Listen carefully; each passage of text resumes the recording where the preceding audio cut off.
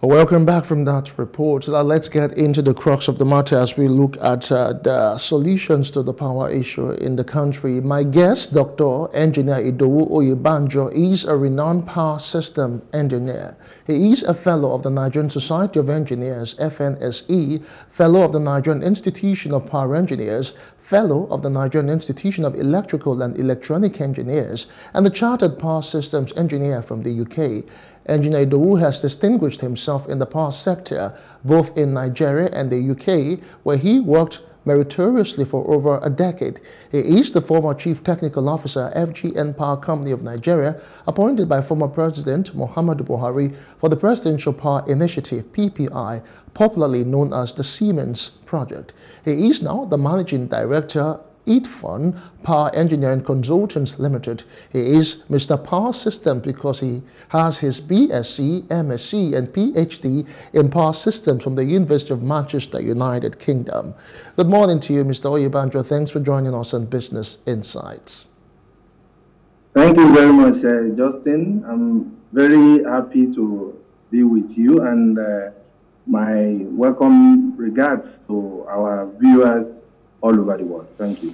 All right, let's just get straight into because there are myriads of challenges, bedeviling the power and the electricity sector in the country. But specifically, let me just put it plainly, what exactly are the main problems with our power sector? Thank you very much for that. Just as you have said, there are myriads of problems with the power sector in Nigeria, because for the last 60 years or more, we have not been able to have uninterrupted power supply. This must be a real challenge.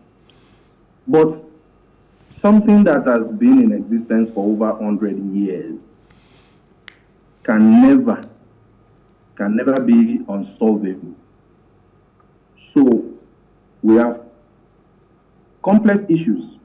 But the problem of the Nigerian power sector cannot be taken in isolation of the Nigerian problem. So it has to be viewed in the context of the Nigerian problem. I will just mention the most critical problems, because I cannot, in a session like this, enunciate the juggernaut of conundrum of problems in the electricity sector in Nigeria. But I will take these very four important ones, and then in the subsequent discussions, we talk about the solutions. One, the most critical problem we have now is the mismatches in the electricity value chain. And that means you have generation of up to 13,000 megawatts installed capacity. I'm not talking of available capacity, but installed, can be used. But we have a transmission capacity of about, from latest results from TCN, Transmission Company of Nigeria, 8,000 megawatts. I'm not talking of the wheeling capacity, which is just about 5,500 that they have done maximum in the last few years. We have a distribution capacity that could be up to 11,000 megawatts, but we are only able to wheel 3,500 to 400,000 megawatts. So these three numbers are a huge mismatches. The 13,500 megawatt generation, about 5,500 wheeling capacity of transmission, and about 3,500 getting through the distribution system to Nigerians. So those three numbers are not matching, and they should never have happened. And they occurred due to historical systemic failures. So let me stop on that one. So that is mismatches. The second one, and that's very important, is the lack of effective coordination. Now, this coordination I'm talking about is in various aspects. It's in aspects of governance, it's in the aspect of contracts, it's in the aspect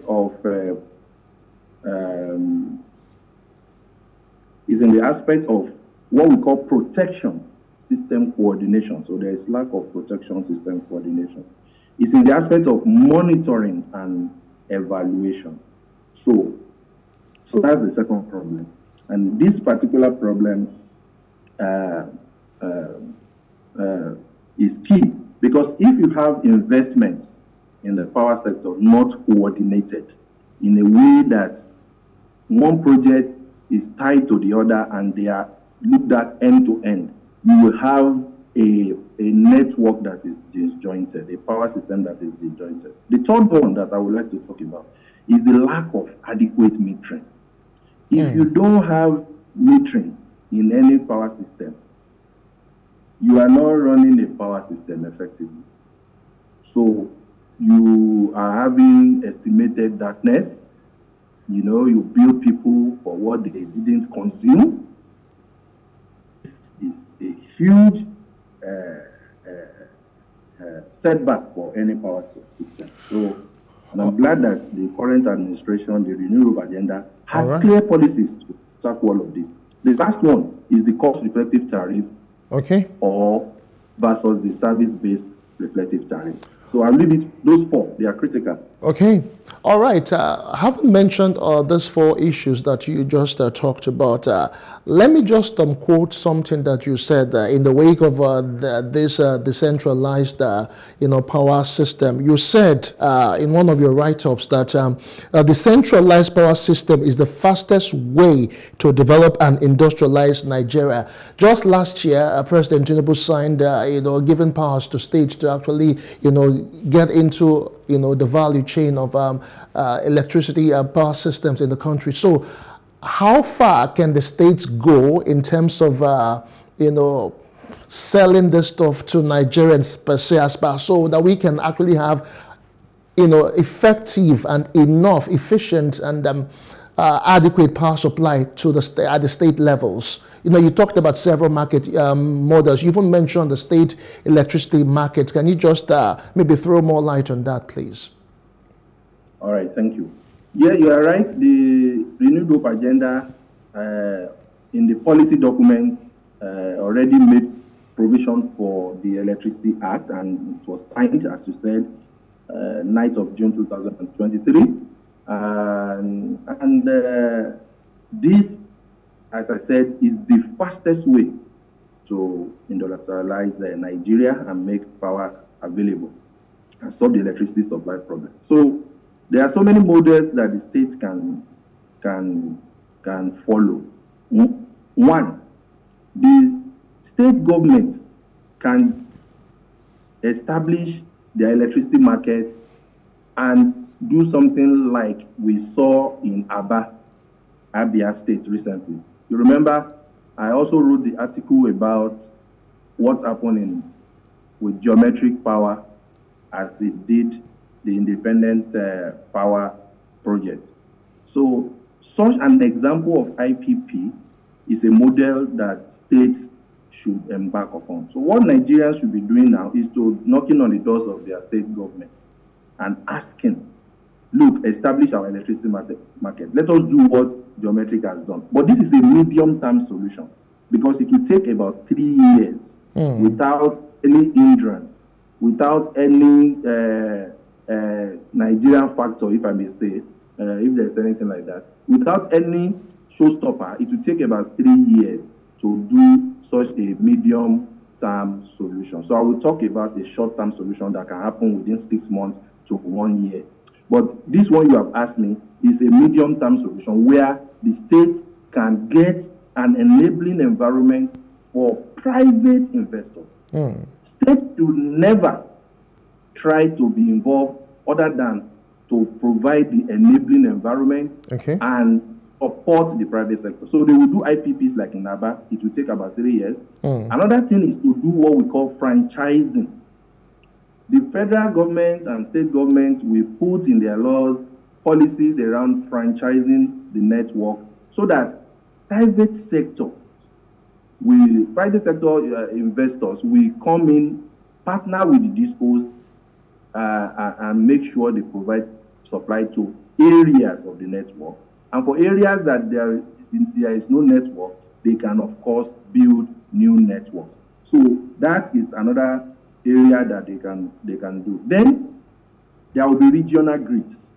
Regional grid means that, for example, the Southeast region, the states in the Southeast region will connect their power grid together. Surpluses in one area will be shared with the others. The states in the Northwest, Northeast, Southwest, and all the other regions will do the same. Now, the beautiful thing is that since we already have this transmission system, it's linking them all. So if there is a surplus from Shiroro or from the Northeast or from the Northwest, it can easily be transferred to demand anywhere that is necessary. But first of all, it will satisfy the state, it will satisfy the region, and if there is any excess, it can push over, or by bilateral contracting, you can have a step forward. Okay. So this is what we can do in the medium term. In the medium term. Okay, fine. Yeah. One thing I picked up from what you have just said is that leveraging on the amended Electricity Act, now states are expected to collaborate with their neighbors to form regional power markets. You know, I'm sure that will go a long way in actually stemming this issue of grid collapses that we've had over time. But I just want you to just maybe clarify more, because sometime the Vice President, Kashim Shettima, was at the Agbara Light Up Nigeria project, and there was another one at Enugu. So in all of this Light Up Nigeria project, what effect are we going to see on power supply in the country? Excellent. This is the short-term solution. This is what needs to be done today. Actually, not today, before today. So October last year, the Vice President flagged off the Light Up Agbara project. And then in February this year, the Light Up Site Southeast project was flagged off. That is what we should be doing right now, because you see the 13,000 megawatts I talked about in the beginning as what we have as installed capacity. And we can only get about 3,500 from it to the consumers. The remaining 9,500 up to 10,000 megawatts that we have stranded, we should immediately supply industrial clusters.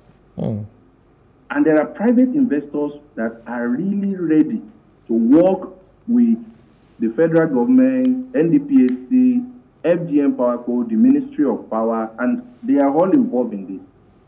What they have to do is to supply the industrial clusters, supply manufacturing sectors at a premium price.